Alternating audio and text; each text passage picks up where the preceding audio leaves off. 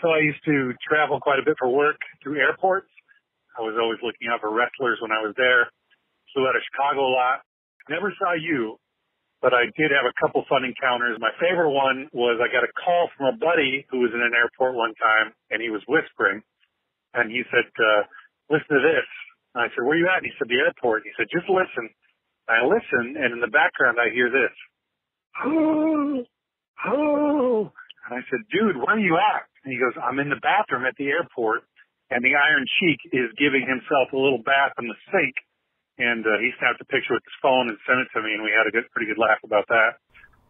I wonder what era Iron Sheik that was. Was it like crackhead 80s Iron Sheik, crackhead 90s Iron Sheik, crackhead 2000s Iron Sheik, or like adorable 2010s Grandpa Iron Sheik? Curious on that one.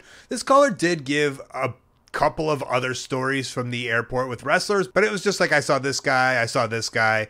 They weren't really stories. So I picked out what was visually the most entertaining to me in my head is Iron Sheik giving himself a little bird bath, washing up a little bit, maybe some water underneath the pits, maybe t-shirt off in the bathroom. I can only assume he's Iron Sheik. He does whatever he wants. I do hope this encourages more Iron Sheik stories. I feel just like the Virgil. The Iron Sheik probably has some great stories of people all across the world. I know in the locker rooms, Iron Sheik stories were passed around for years that were just so absurd and bizarre. So feel free to call those in. But for now, we'll take Iron Sheik giving himself a little bath in the bathroom.